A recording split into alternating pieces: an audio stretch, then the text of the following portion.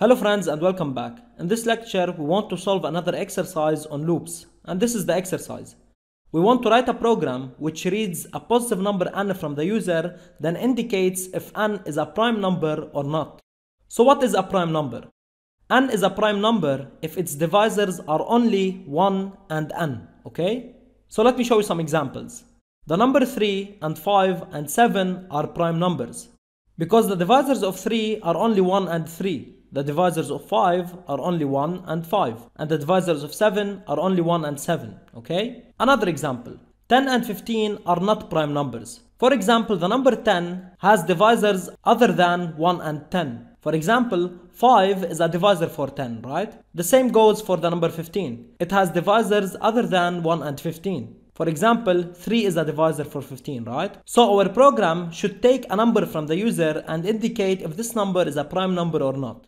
Pause the video and try to solve it. So we are going to solve this exercise in two ways. So this is the first way. So as you can see, the divisors of a prime number are only 1 and n. So if n is a prime number, this means that the sum of its divisors is 1 plus n, right? Or in other words, the sum of the strict divisors should be equal to 1. So to find if n is a prime number or not, we will calculate the sum of its strict divisors. If the sum is equal to 1, then n is a prime number. If the sum is not equal to 1, then n will not be a prime number. So let's go to IntelliJ. So this is the exercise that we had before. Over here we are calculating the sum of the strict divisors, right? And we are storing them in the variable sum. So we know that 1 is a divisor for every number. And we don't have a problem with the number 1. We have a problem if we find a divisor that is different than 1 and different than n, alright? And over here we are iterating over the possible strict divisors. If we find at least one divisor, this over here will be executed. So we are going to add I to the variable sum. So the variable sum will no longer be equal to 1, right?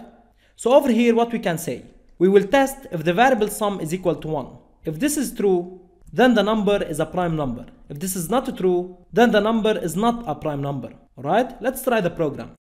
So let's try 7 for example. 7 is a prime number, and as you can see we have prime. Run the program again and let's try with the number 5. Also 5 is a prime number.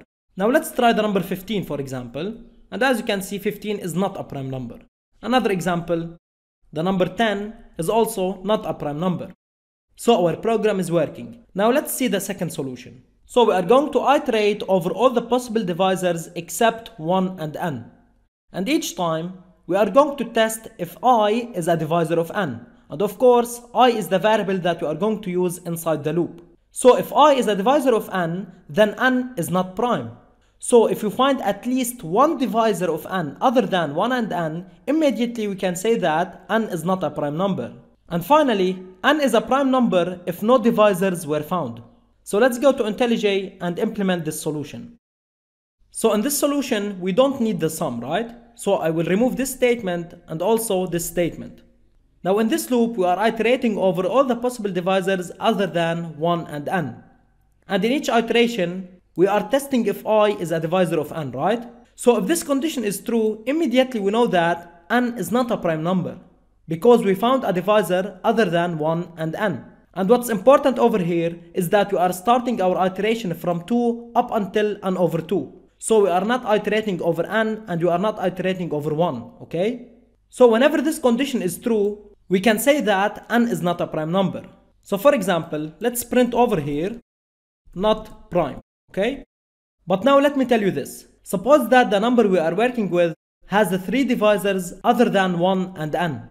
So this condition over here will be true 3 times. So we are going to print not prime 3 times, right? But we only need to print it once.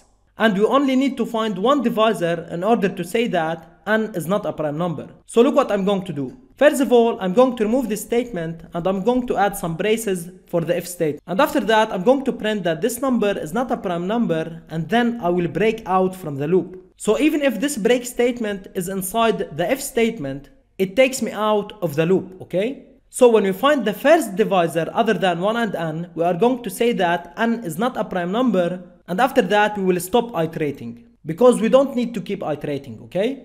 Now what if n is a prime number? This means that this condition is always false, right?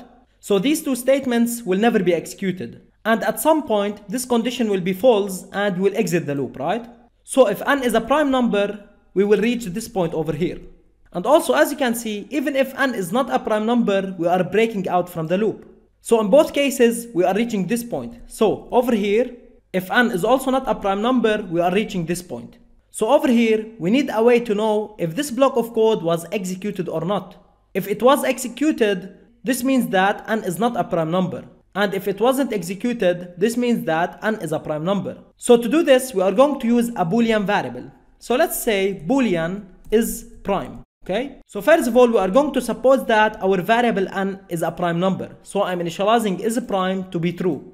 Now over here, I'm going to remove this statement, alright? And inside the if statement, I'm going to set is prime to be equal to false. So what's happening exactly? We are supposing that n is a prime number.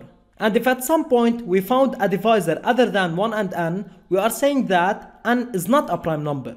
We are setting is prime to be false, alright?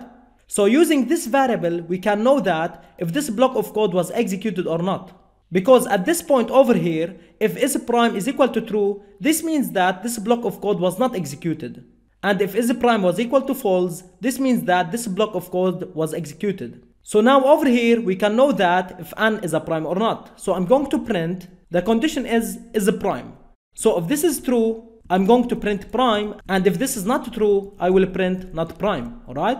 So run the program, and let's try 7 for example. So as you can see, 7 is a prime number. Another example, let's try 25, press enter, and as you can see, 25 is not a prime number. So obviously, this solution is more complex than the previous one. But it was important to show you this solution to give you an idea on how we can use a boolean variable to perform some logic such as this one over here, alright? And later on, you will find yourself doing this very often. So this is it. Thanks for watching, and I'll see you in the next video.